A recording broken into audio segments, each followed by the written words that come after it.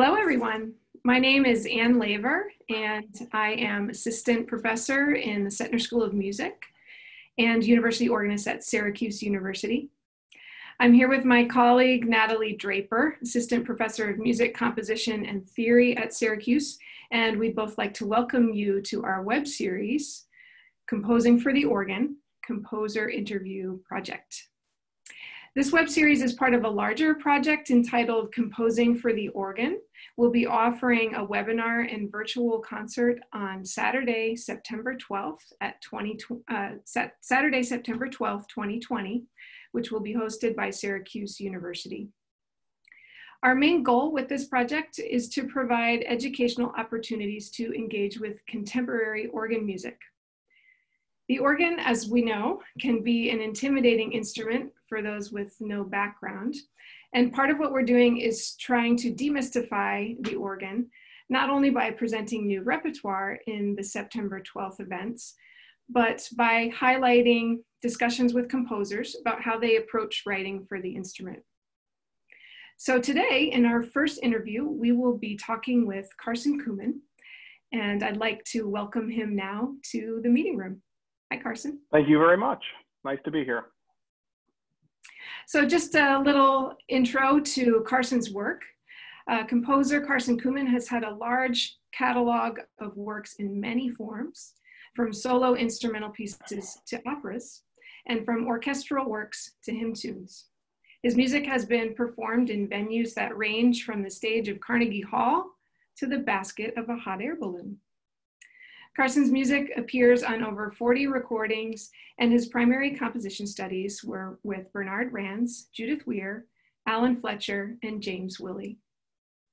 As an active concert organist, Cooman specializes in the performance of contemporary music, and over 300 new compositions by more than 100 international composers have been written for him. So we'd like to begin this interview, Carson, with just hearing a little bit about what first led you to write organ music. We're assuming that you began playing the organ before you began writing, but tell us a little bit more about how that all started for you. My first organ pieces actually predate my studying the organ. I studied the piano from a young age, like most people that end up playing the organ do. And I started composing a few years before I started playing the organ. And so I wrote pieces for many instruments at that point that I didn't play. And the organ was one of them. Though certainly during that time, there was sort of increasing interest for me in the organ as a performance instrument. And then eventually it ended up becoming that ended up becoming my sort of whole performance life. I moved on from the piano. So what drew you to the organ in the first place as a pianist?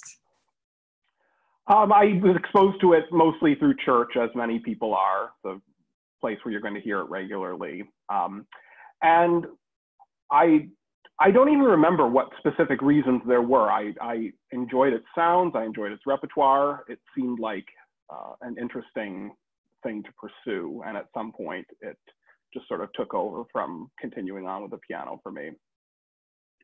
So may we ask what age you were when you began writing for the organ? I think the first pieces for the organ were written during my first few years of composing, so that was like age 10 or 11. 10 or 11, you got into it early. Yeah. And what, could you describe how you felt about writing for the organ? Did it make you anxious, excited? Well, at that point, because it was at the beginning of my composing life in general, it was just like everything else. I mean, I didn't know anything about writing for the clarinet or the viola either. So those were sort of new adventures too, and the organ was just another one of those. So it was a little different than someone who, it's far more typical, I think, that someone comes to writing for the organ later in life after they've already sort of built an established body of work as a composer. But for me, it was just at the beginning along with everything else.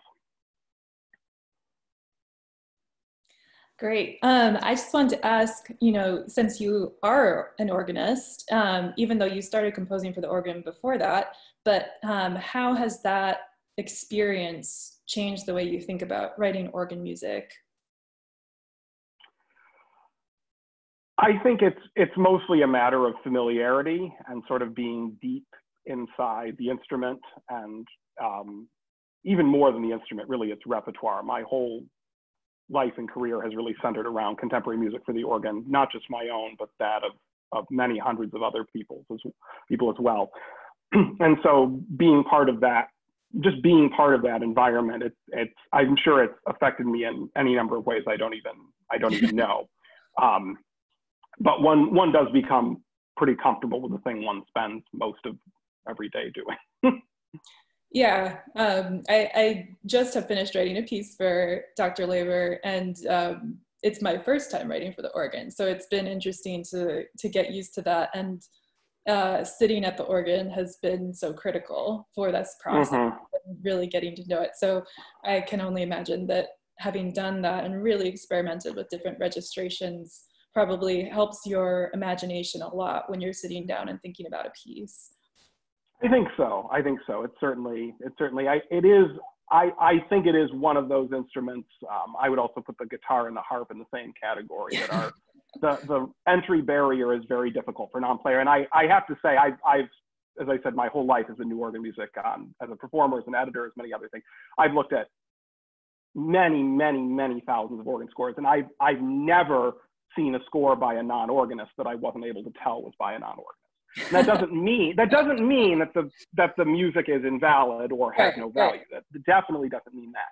But I've never been fooled personally from that. And so I think I have a feeling if I asked a guitarist, they would probably say the same thing.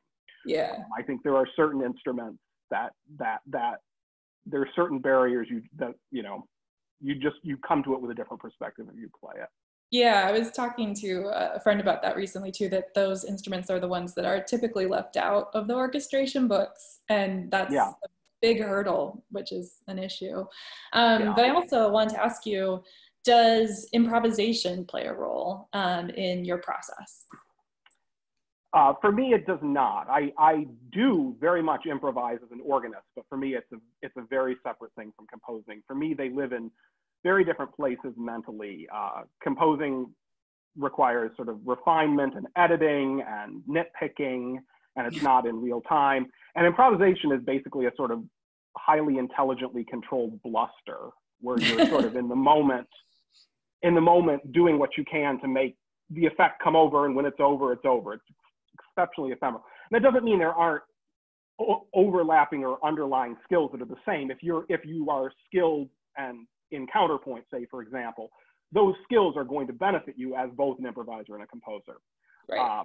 But for me, they are not connected disciplines, because for me, they serve such different aesthetic purposes, and the time scale is just so different. Yeah. That for me, I can't connect them. That it's a little unusual. I think most organists who compose, to whom you ask that question, will say that they start by improvising. For me, that's not the case. And I think that it may, in my case, simply be because I am a composer first and an organist second. Sure. Yeah, that makes a lot of sense. So what's your process like, Carson? Can you tell us a little bit about when you get a new piece, or you've been asked to write a piece, or you need to write a piece for next week's service? How do you begin?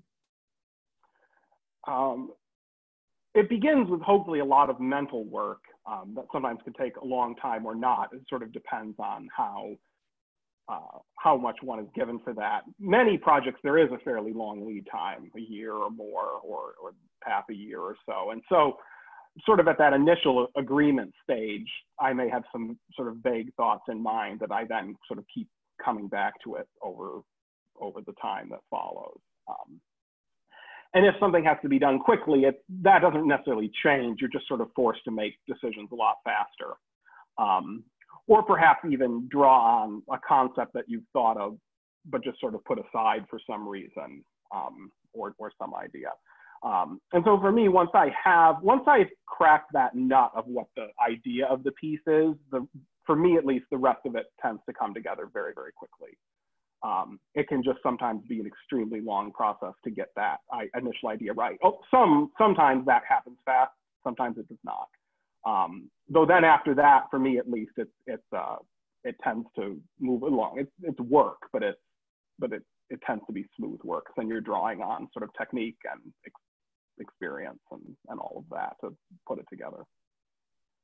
Yeah, cool, thanks. Let's shift back to speaking about the organ in particular. And we're curious to hear from you what you find especially gratifying about writing for the organ. You've written many organ pieces.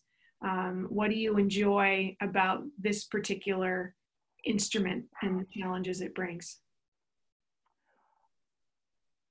I think like many composers, I write a lot, largely what I'm asked to write, and I've been asked to write a fair amount of organ music, which may or may not have anything to do with my activity in the world of organs and organists and such. It likely does. But I think what's gratifying to me is not even so much about the instrument itself, above and beyond anything, any other instrument or any other combination, but just the fact that there are a lot of opportunities for the use of organ repertoire.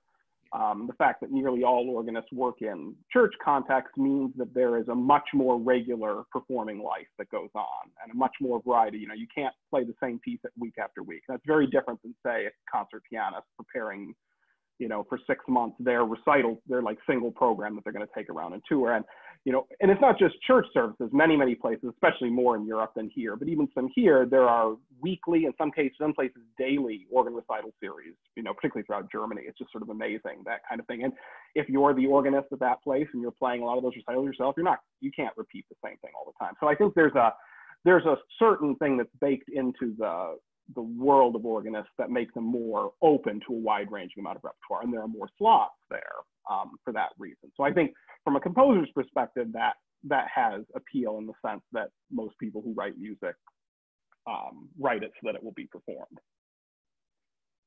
So on the flip side of that, what do you find most challenging about writing for the organ? I mean, I know that a lot's going to come easily because you have such a long history of playing and writing for it, but since you did start out as a pianist and probably have, you know, you've written for many other groups as well. So what do you find challenging?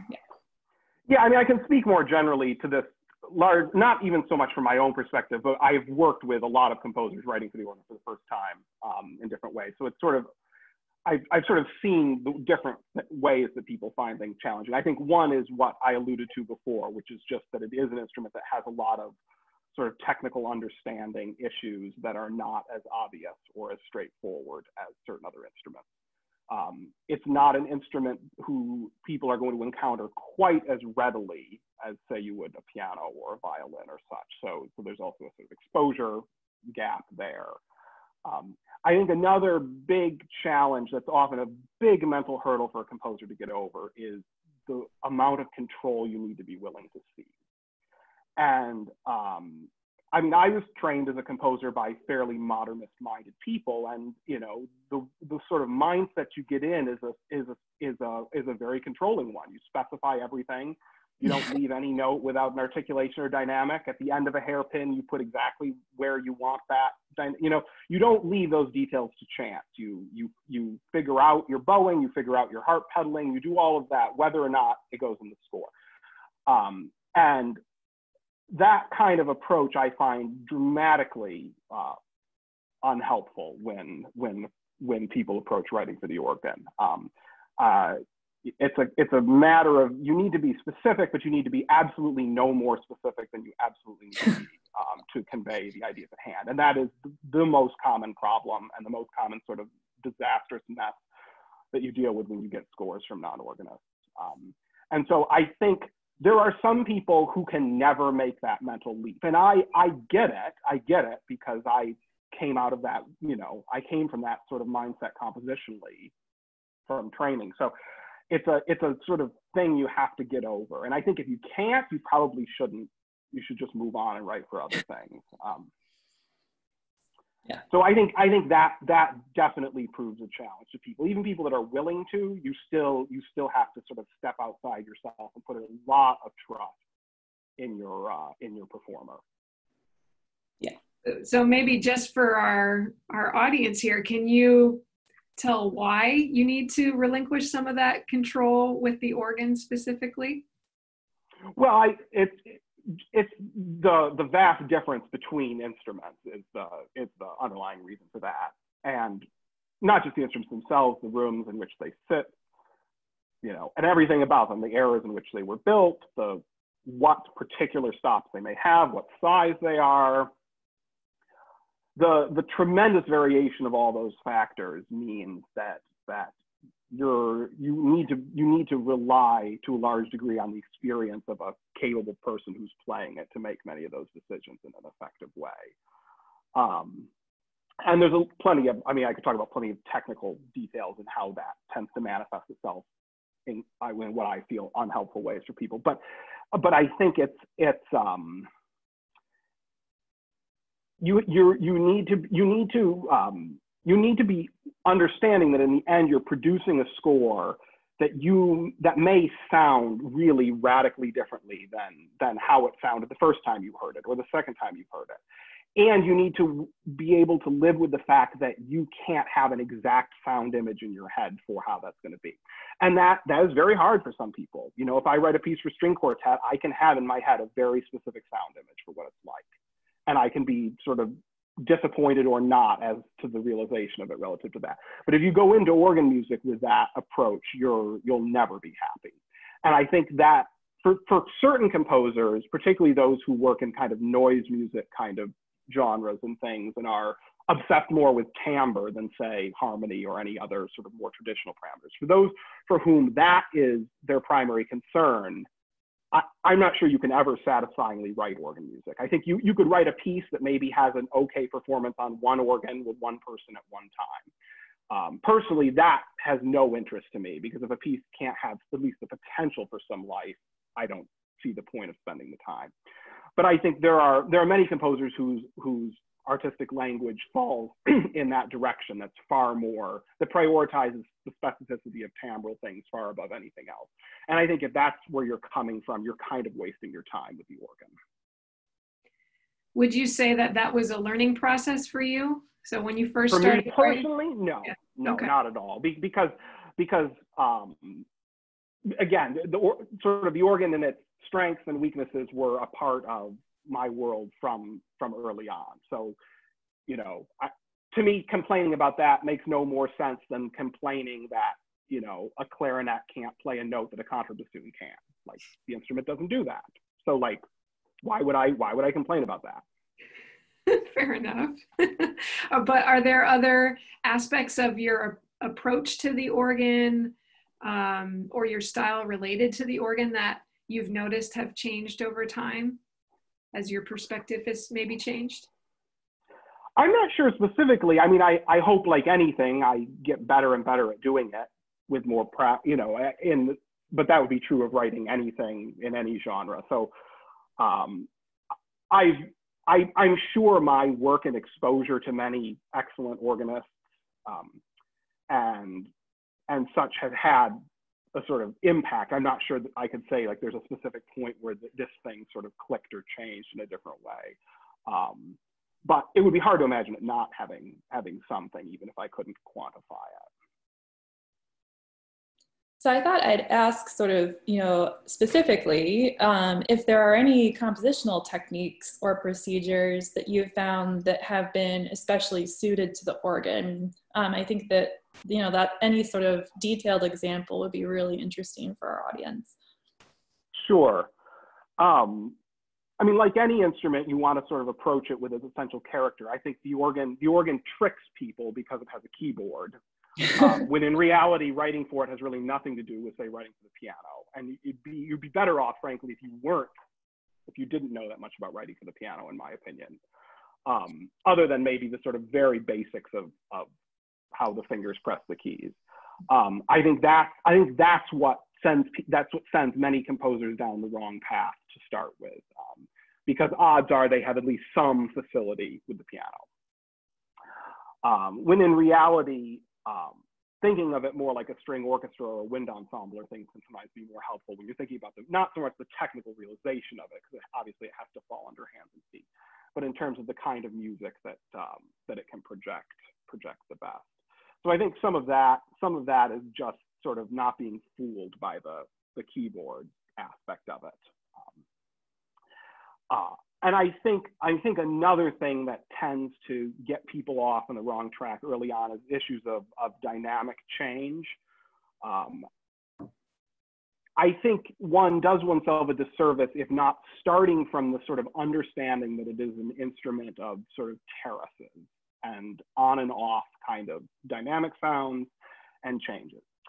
And I think when one doesn't have that as the underlying core, you're sort of working against the most idiomatic foundation of the instrument. And obviously in 20th century organ building and things, there's been many efforts to sort of mitigate that by making the instrument ridiculously large, by making many stops that come on and off without announcing themselves, by enclosing things within boxes, or in some cases boxes within boxes, to open and close the swell trades and louvers. But all of those are basically covering up for what the instrument fundamentally is, which is a sort of on and off machine, both in terms of the stops and in terms of the keys. And so I think that's a piece of understanding that needs to be baked into it from a start, because you don't always have at your disposal an instrument like a Wolsey Hall, Yale, or a Wanamaker Grand Court thing, where instruments that are designed to sort of produce a wide gradation of sort of orchestral effects. And if your music for the organ is going to rely on those sounds, you are going to be mostly getting some pretty disappointing realizations on the sort of medium organs that are in the rest of the world. And I think that's something that organists deal with in general, is sort of figuring out what the appropriate repertoire is for an instrument and whatnot. And sort of you learn how to kludge things as you have to, but sort of fundamentally there are excellent instruments that are excellent at particular things that don't do other things. Your instrument in the Krauss Auditorium there is a perfectly good example. That's a very fine instrument of a important builder representing a particular style and a particular time. But personally, I sure don't want to hear orchestral style organ music played on that organ. That is for sure. But that doesn't take away from the excellent things that it can do. Do you have a piece that you feel, so I mean, I'm sure that all of your pieces, they are going to be really tailored pretty well to the organ because of your background, but is there one that stands out where you're just like, oh, this really took such good advantage of the different registrations and the different techniques that I can do on the organ? Well, I try to keep the pieces as general as possible, and because I want people to be able to take them and play them on different instruments and in different places. So my philosophy of registration, and what I strongly encourage other people to do, is to specify only the absolute minimum things that you need to specify in registration. Sometimes that might be something very specific, often it is not. And that is something that I feel is best left up to the thing, because you all the time, as someone who is constantly receiving new pieces by other people, you are constantly receiving scores, and you look at them, and what it is filled with is it's filled with specific stop names from the specific organ on which the thing was first premiered. And that doesn't tell me useful information. Like, yes, it tells me what knobs you pulled out, and because I might know that organ, or I might know that style or whatever, I might be able to make it, but it doesn't tell me how important any of those choices are. You may have just written down the sounds that sounded okay that first time, or that a particular timbre may be a sort of absolute deal breaker on something, in which case I'd be like, well, sorry, I'm not going to play this because I can't make that timbre happen here. And so that's what I feel. I feel the over specificity is it's giving too much information, but it's not useful information, because it doesn't actually tell me what are the essential elements of this from a compositional standpoint. And so that is why I strongly encourage composers to use as little information as possible about registration. That doesn't preclude understanding about what's possible in terms of registration and organ colors. That is useful, because then that helps you avoid making stupid mistakes, like, say, specifying a single timbre and then demanding that that timbre doesn't change from 3 Ps up to 4 Fs, which is something that's not possible on the organ. You can't do that. You can't change volume to certain degrees without register changes also coming into the mix. And for some people, the way some people hear, that is very disconcerting, but you have to accept that fundamentally as a part of how the instrument works. So understanding all that is, I think, very significant, because it sort of will make you think about the kind of music that you can best project. But I find going and writing in very specific stop names, I find that tremendously unhelpful. And I think it does a huge disservice when you're thinking about any future life for it. So within the umbrella of not doing that, you know, of making sure that your pieces are something that could translate very well to other organs, are there techniques that you have found that you think are that come off particularly well on multiple organs and really make the instrument shine? I mean, I think a certain degree of dynamic specificity is useful. Again, as I said, bearing in mind the idea that sort of gradual dynamic changes, while possible, are not actually the fundamental core of what the organ is or does. So sort of beware of using them, or be aware of the kind of bumpiness or lack of bumpiness that can happen. Unless the organ is very large, an enormous crescendo is not going to be completely smooth the way it is in an orchestra, or like a clarinet. You know, pick an instrument that has an incredibly huge dynamic range. I think sometimes expressive or poetic or just descriptive terms can sometimes be very useful. You know, if you want a particular passage to have a sound, a sort of eerie or unusual timbre, something like that is actually far more useful than saying, well, at the first performance, the organist chose these 4 stops, and because that may not mean anything, and that may not, you're not, you know. I think also understanding some degree of what's possible with different sounds at the same time is useful, not necessarily in the same case of specifying exactly, but for example, things like a solo and accompaniment kind of texture. That can be very useful to specify, but you don't have to specify what that is. You could say quiet solo, quiet accompaniment. Let the organist choose what that best sound is going to be on the instrument at hand, rather than writing down the name of what you saw there. So I think all of that is sort of conveying your musical ideas in the most general terms, so that then a skilled organist can find a way to make that particular piece sound the very best it can on the organ that he or she is playing. This is great, Carson. You've given us lots of pearls of wisdom. I wonder if there are any other pieces of advice you might offer to composers out there that want to try writing for the organ but haven't had the chance yet. Are there other things you might want to tell them in addition to what you've already said about dynamics and letting go of some control and those types of things? I mean, I think particularly in one's first pieces, a good relationship with the performer is likely to be essential to its success. And ideally working with a performer who's willing to sort of go along with you on the journey as you invariably mess up a lot along the way. That's going to happen. And I think the vast majority of organists, certainly those that are willing to program new music, are willing to go along on that journey, because there's sort of no other way to get to a satisfying result. And I think that understanding that, I think there's sometimes a frustration because it sort of feels like, it's like, well, I know how to write music, and you know, and it's like writing for the guitar for the first time. You're like, absolutely none of this makes sense. None of these chords make sense, how they fit under the fingers and how the string, and why does the instrument make so much noise instead of pitch, and sort of all those things that just feel like this is completely foreign. And I think just to someone looking at the organ, it has sort of that same kind of, there's a certain kind of forbidding aspect to that. And I think the collaboration with the performer at the beginning is going to be pretty essential to get you through that. And then, as I said, sort of bearing in mind what I think are a lot of those other things. And I think also then, like writing for any instrument, trying to connect as much as one can with the instrument's repertoire, you know, of which there is plenty. Organists are very fortunate that basically every significant composer in history wrote something for it. That's an exaggeration, but it's less an exaggeration than it is for, say, the bassoon or something.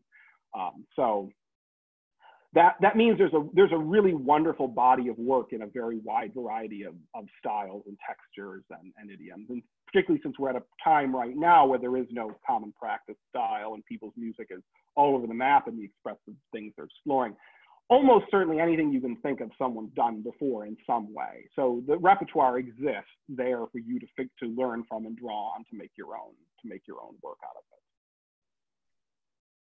it. Well, this has been really fantastic, Carson. We really thank you for taking the time to talk with us. Your experience, you have such a long experience and wide experience writing for this instrument, so it felt right to ask you to be our first interview, and we really appreciate that you said yes. So thanks a lot for that. Of course. As I mentioned in the opening, Carson has been a prolific composer for organ. So if you want to, for the people watching this video, we encourage you to go to Carson's website, which I'm going to attempt to pull up here right now and show you what that looks like.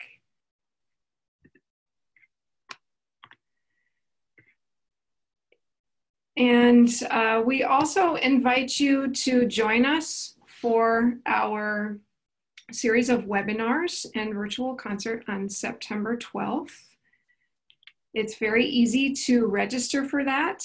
It is free and open to anyone who would like to join us. The webinars will take place from 12 noon on that day all the way until about 5:30. And if you visit our registration page, you can find the full schedule. And then we'll be releasing a virtual concert at 7:30 p.m. that night. So we invite you to join us for that, and we'll be continuing to discuss these topics at that event. But for now, thanks very much for listening and for watching, and thank you again, Carson, for joining us today. Thank you. Thanks, Carson.